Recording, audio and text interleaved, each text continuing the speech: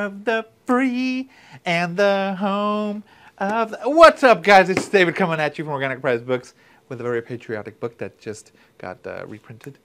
We are looking at Captain America, The Return of the Winter Soldier. He's back in my heart.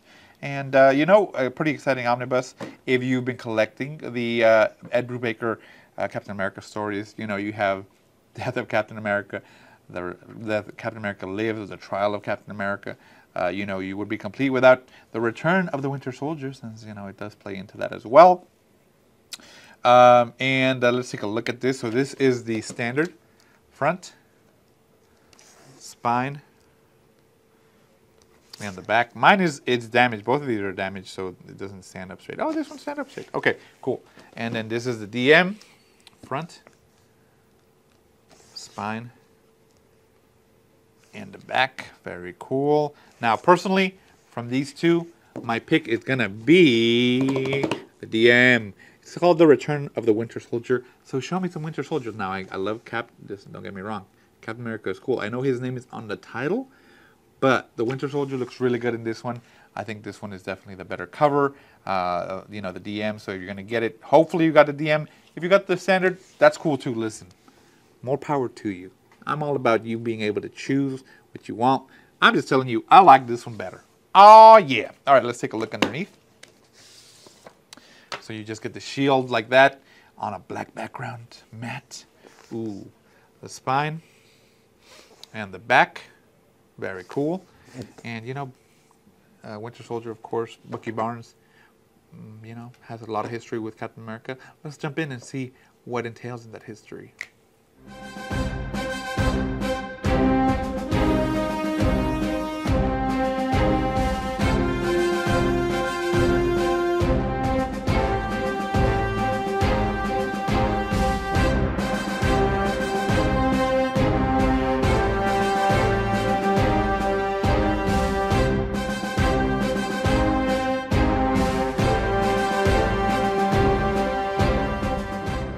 Look who's back, back again. It's Bucky. Tell a friend, but not Captain America, or he might be traumatized forever. All right, so let's go ahead and, you know, okay, quality of this, of course, is Omni standard that you're used to. Kind of thin, feels like it, semi-gloss.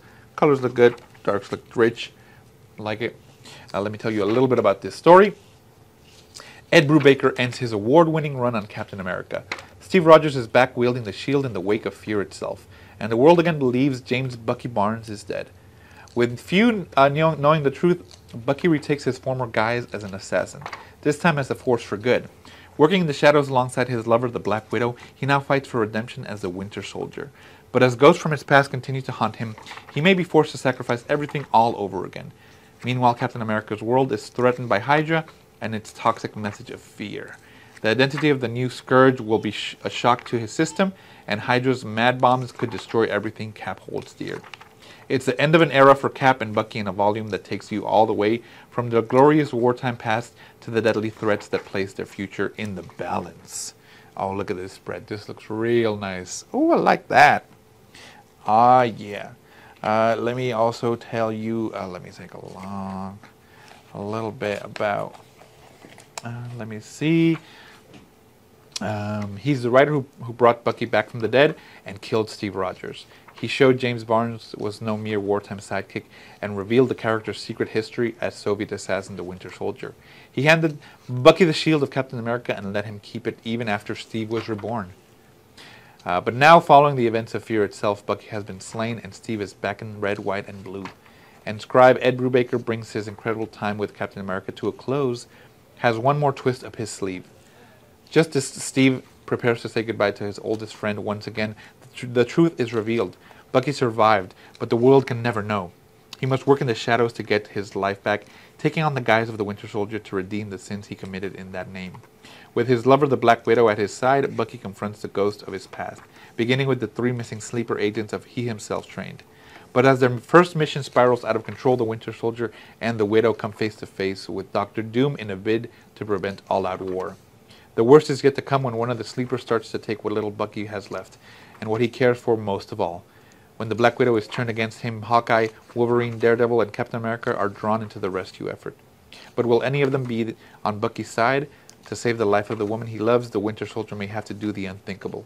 Meanwhile, Cap has his own troubles as the new Queen Hydra continues her campaign of terror. A new Scourge is taking out ex-supervillains in witness protection, and one of Steve's closest allies is caught in the crossfires. But when the man behind the killer's death mask stands revealed, Cap will be rocked to his core, and when Hydra's threat escalates, America itself comes under attack from a group of superhumans named the Discordians. Discordians. As fear spreads, an influential television pundit puts the blame squarely upon the nation's heroes. How can Cap prevent a new world order when his enemies include the American people? Plus, get a peek behind Bucky's domino mask during World War II and a look back at the formation of one of history's greatest double acts. Watch how an orphan army brat became America's secret weapon and battled to prove himself alongside Captain America and the superpowered invaders. And enjoy a modern-day exploration of the legacy of the men who took on the roles of Captain and Bucky when the originals were thought lost forever. After 8 years and more than 100 issues, the Ed Brubaker era of Captain America reaches its action-packed conclusion. That's very cool. So you're going to get a lot of references to the past, or, you know, to his run in the other books, so definitely keep an eye out for that. And, you know, we're going to see a lot of dark themed action like this. If you saw that, Ed Brubaker does crime really well, so he uses the shadows a lot in his writing, and I like it. I'm here for it. Okay, let me see if there's any extras included in this one.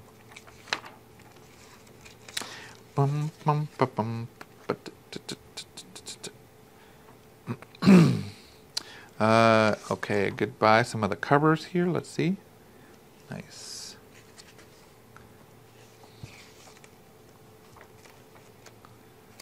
Ooh, very cool.